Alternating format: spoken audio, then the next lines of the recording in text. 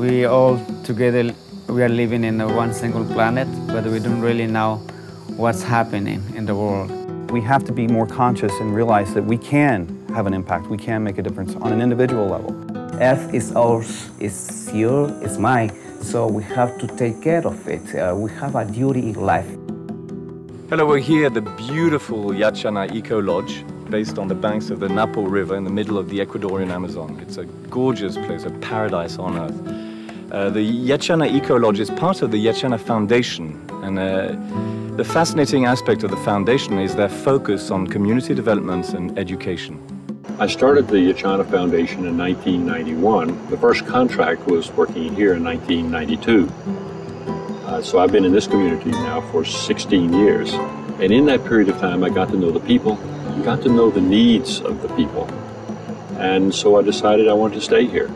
Back in the beginning, one of the things that the foundation did was to build some schools in this part of the rainforest and the remote communities here. The foundation was able to build an elementary school and a middle school, and now they even have a high school. It goes back to the foundation's philosophy of education and empowerment of the people, and the base of that has to be education. Buenas noches, mi nombre es... My name is Carlos Prado. I'm working here at the Colegio Técnico Yachana. I'm an ecotourism teacher here in Amazonian Ecuador. Our students, once they graduate, they will graduate in 4 different subjects, such as ecotourism, animal husbandry, agriculture, and the microenterprise development. So then these students are going back to the community and they can do these projects and help the community to develop these sustainable programs in the community. My name is Delfin Walinga. I come from the south of this area.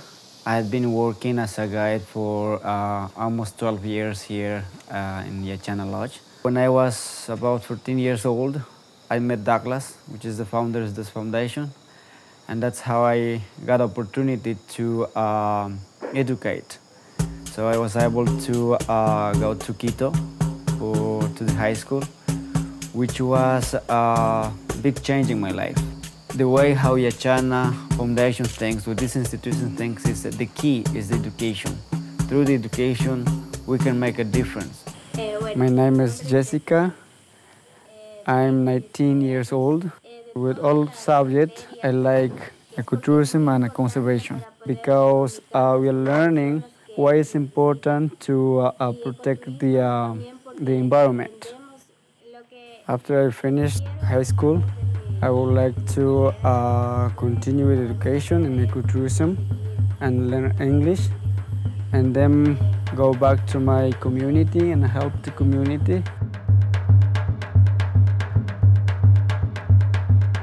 During their 28 days here, they're learning about agricultural practices, they're learning about health, and when they go home, they're taking a little something back to their family.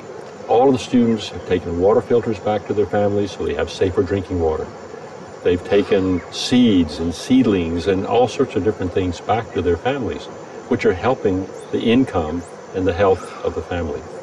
We have the 3,000-acre reserve that is a very important part of our research that we do here. It's very important that we know what we have, what resources we have, and the impact that we're having on the local community and the environment. So we have Global Vision International, for example, working on our 3,000-acre reserve. My name is Jonathan Escalar, and I'm the field manager for Global Vision International here at the Yachana Reserve. GVI is a volunteer organisation based out of the UK. The Yachana Reserve is interesting partly due to its location, because it's located just at the foot of the Eastern Andes and just going into the lowland Amazon rainforest, both very high biodiverse areas. Well, the goal of the research here is to hopefully find out what we've got, because you can't protect something without knowing if it's there or not. So by finding these rare species, such as the glass frog we found, which is new to science, we're hopefully going to be able to elevate the status of the reserve to above a private reserve, which it is now, and get it on the rung up towards, who knows, biosphere reserve, national park. But you need to know what you've got to be able to do that. So we're here in Mondaña in front of a clinic that was built by the Yachana Foundation, and then it was given away to the Ministry of Health. And this amazing clinic offers free healthcare for about 8,000 people in the area. It's another wonderful, wonderful example of sustainability for the entire community. My name is Victor Hugo Viteri. I'm a medical doctor. Now we are medical doctors working here. We have plenty of medication. That way, people are having a chance to survive. We've seen around 30-40 patients per day. Most of them are children. At this moment, things are changing for good. They are more healthy.